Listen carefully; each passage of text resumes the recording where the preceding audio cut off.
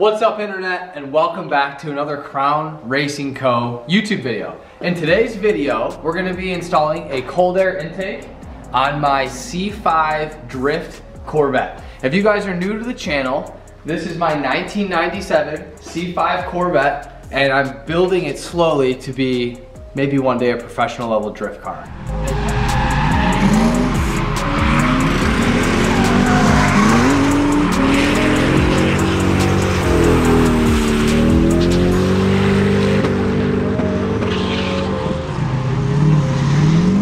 Right now, we've done suspension, angle kit, roll cage, racing seats, which I'll actually show you guys.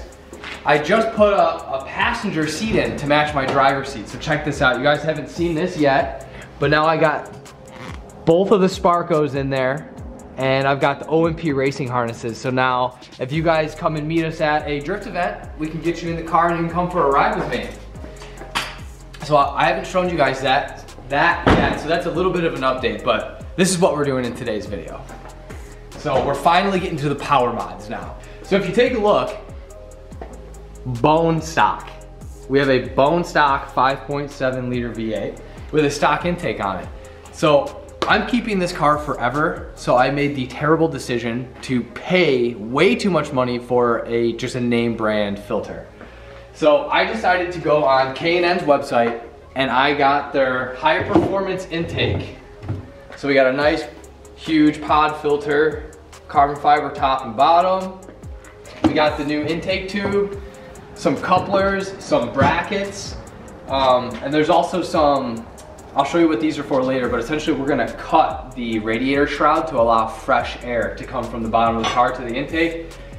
So this is everything we've got. So if you guys haven't already, make sure to take a second to like the video and subscribe to the channel. We make videos of us working in the garage, building our cars up, and we also make track day videos as well. So. Wait. So didn't you say this intake came with a dyno sheet or something like that? Yeah. Do you have that? Had the balls to send me, I'll just go get it. Stay right here. I'm back. So I actually thought this was hilarious. Like most air intake companies, they're like, yeah, you're gonna make more power with it, right? We all know that you really should tune your car to actually make more power with power upgrades, but K&N actually sent you a dyno sheet to give everybody the warm and fuzzies. Oh my God, 18 extra horsepower. So I think they just send this to us so that way us consumers can be like, oh my God, $500, 18 horsepower? That makes sense. Well, but in who reality, knows?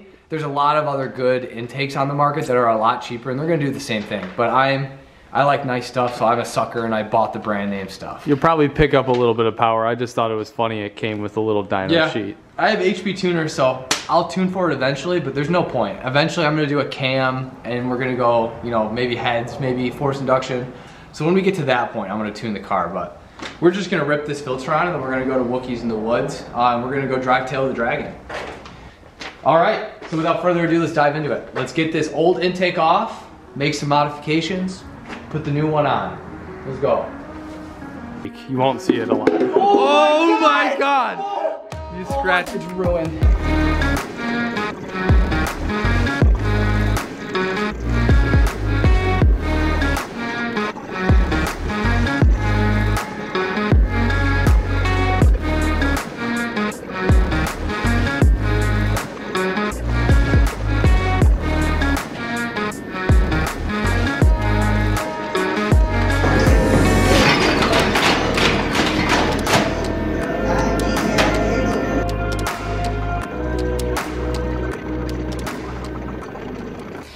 I got the plastic intake kind of mounted to the throttle body with the silicone mount. You can see it right there. So what I need to do next is I have this air intake temperature sensor, and since I have a 97, I also have a vacuum line for my fuel pressure regulator, and there's no holes here yet. So I need to determine the distance here and make some holes.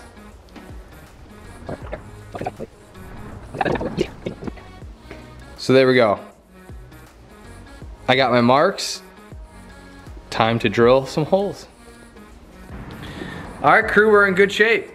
So here's the grommets that I threw in for the intake air temperature sensor and the vacuum line for that fuel pressure regulator. So we got those in the intake.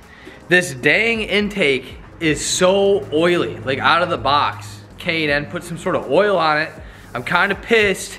My screwdriver slipped right on the top A-class surface. Whoops, so I have a little bit of a mark there. I'm not stoked about it either, fam, but it's whatever. But we got that done. So now I'm gonna assemble the entire intake in the car, and then I'm gonna mark where the filter is, and then we're gonna cut that radiator shroud down and make that duct for all that cold air to feed the filter.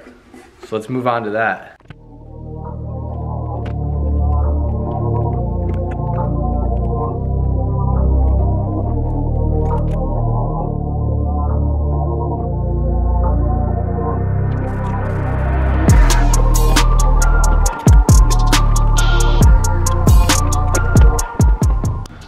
All right, well there you go, guys. Here is the K&N cold air intake for the C5 Corvette in all of its glory. It's not fitting, and I spent like 10 minutes trying to really figure out why.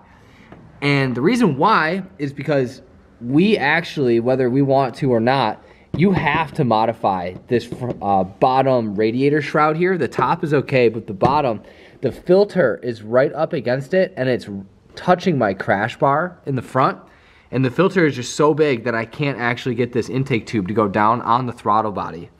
So this is the best I can get it to fit right now without making that modification.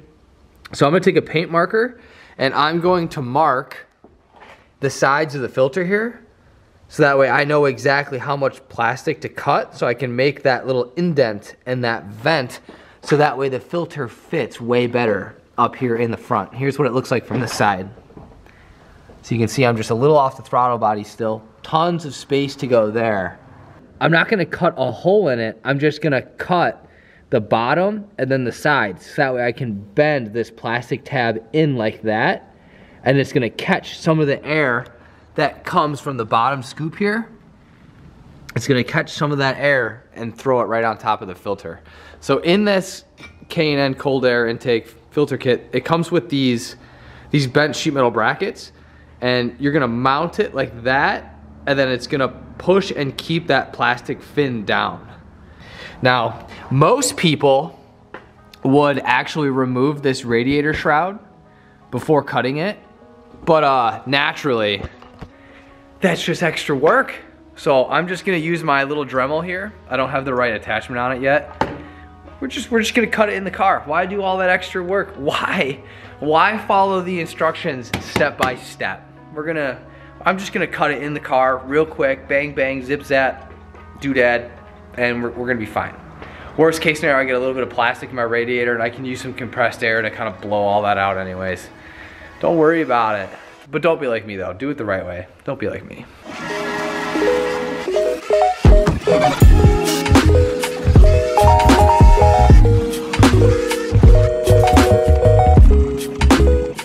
All right, crew. So I got this little duct now. See it? Yeah.